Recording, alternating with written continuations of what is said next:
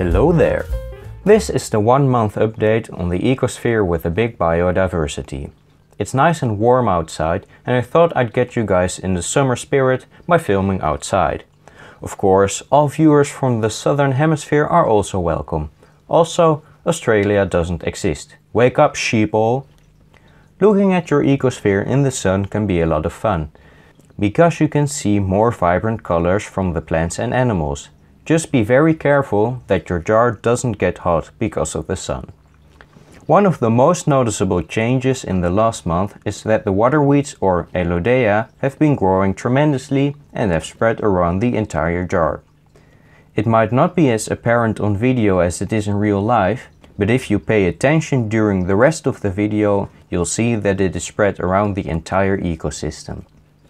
The Vallisneria has grown quite tall in the past month.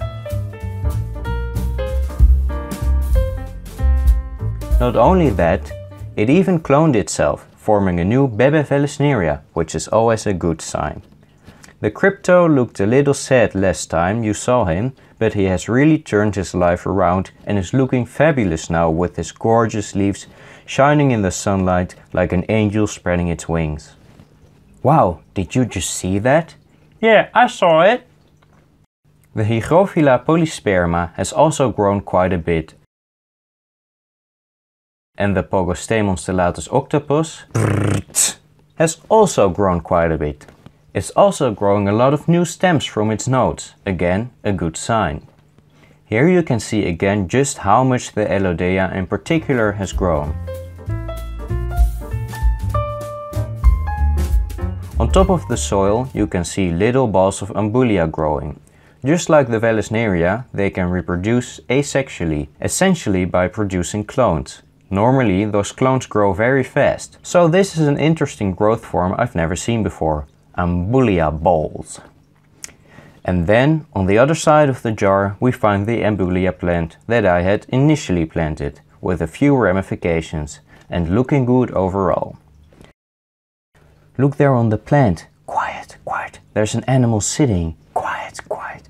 I hope to see him better. Let's not forget the giant hygro, the centerpiece. Well, it's been overshadowed a bit by all the other plants. There has been an enormous growth rate in the entire ecosystem, but we can see a few healthy leaves, so we know it's doing well. There has also been some nice algae growth. Nothing excessive, fortunately, and it's more than welcome.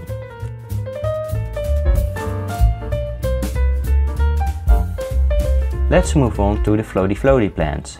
I've planted, or well, dropped some water lettuce in there and it has reproduced a little. Here's my finger. The larger bumps you see floating are all water lettuce. These smaller bumps are some of the Salvinia minima, and the rest of the water surface is covered with duckweed. It's very interesting to see that all the native plants have disappeared, and that all the non-native and in most cases tropical plants are doing so well. I'm not all that surprised that the water weeds are doing so well, because they can be found everywhere in the Netherlands, but they're not indigenous. I wonder if we would have seen different results if I'd made this ecosphere in the winter, with lower temperatures. But I might not even have found the native plants then, so it's all good. Let's take a look at all the snails that are living in this closed ecosystem. This is the Planorbarius corneus, also known as the great ram's horn. For my observations, this appears to be the only one of its species of its size. Normally that wouldn't be a problem, as all snails are hermaphrodites and some can self-fertilize. However, I found both sources that say the great ram's horn can and cannot self-reproduce. This one might have very well been fertilized though, so I guess only time will tell what will happen. The little tube on this snail that we discussed in a previous video is actually called a siphon. It's used by a lot of mollusks and can be used to breathe, feed, reproduce and move. The great ram's horn has lungs and is also capable of absorbing oxygen from the water. So that's a fun fact, I guess. In most of the ecospheres I made, the bladder snails are the dominant snail species. In this one, it appears to be the Planorbis planorbis, with the most individuals roaming around.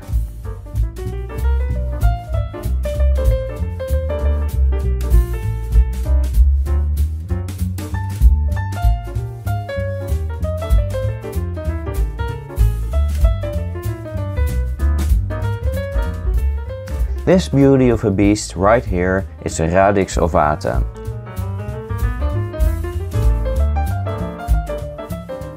This particular snail has a very neat pattern on its shell. The top half looks brown with yellow spots and the bottom half is the other way around. This species breathes air and will use the siphon we talked about to do so. These are snail eggs. If you look closely, you might be able to see the unborn baby snails moving around in their cell. I think these are bladder snail eggs. Speaking of bladder snails, Visa fontinalis, although they aren't the most common species in this jar, they are still species in this jar, and I don't see that changing anytime soon. This is the back swimmer. Here we have a little bit of a closer view of the little beetle ball. Last time I told you that this is a Hypheterus ovatus. Someone in the comments pointed out that it looks more like Hygrotis inequalis. Those species have very similar body shapes. The difference is in the body color and patterns. Although both species can look like the beetle on your screen, Hygrotis inequalis looks like the beetle on your screen way more often. I think that it has multiplied, because this time around it was way easier to catch one on camera. I know for a fact that there are at least 2, but maybe there's even 3, 4 or 5. If there are both males and females, they might reproduce. And if the Daphnia, copepods, ostracods and whatever else this beetle eats also keep reproducing, then we could have a multi-generational predator-prey relationship in this closed ecosystem, because there are enough plants and algae to support that many animals, and that would be really cool. Luckily there are copepods, ostracods, Daphnia and other animals living in this ecosphere. I decided not to go into too much detail about them in this video, because I feel like you already know those quite well by now. Okay, I lied a little. Here's some copepods.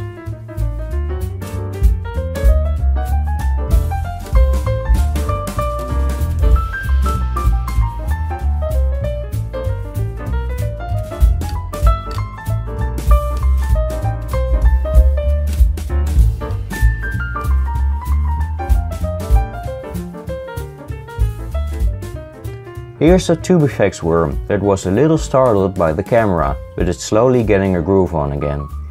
You know how it is with those boogie worms, they can't help but waving themselves back and forth.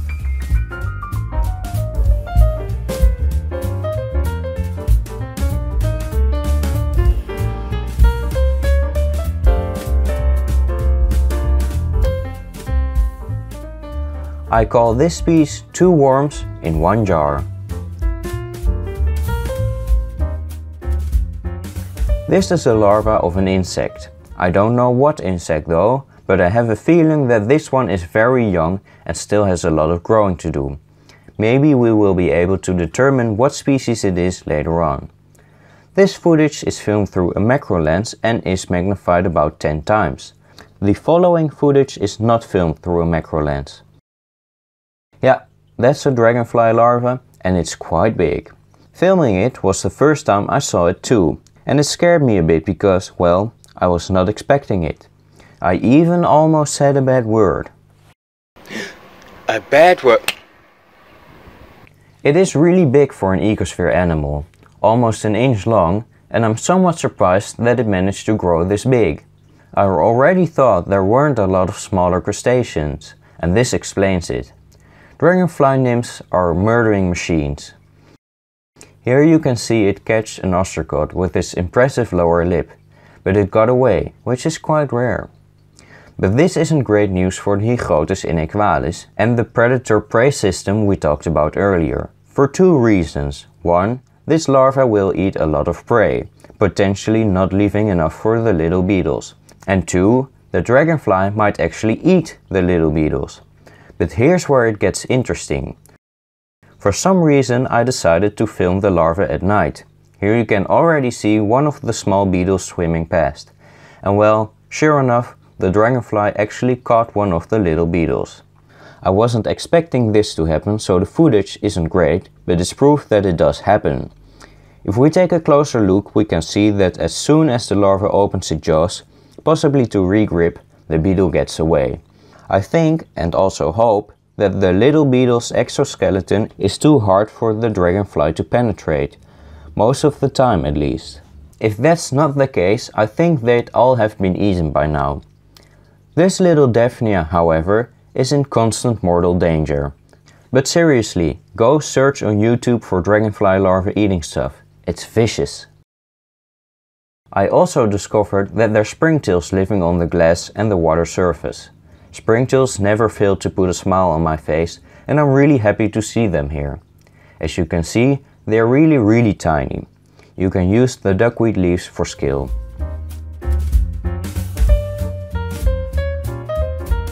This is the mystery crustacean from last episode. So far I haven't been able to find out what it was.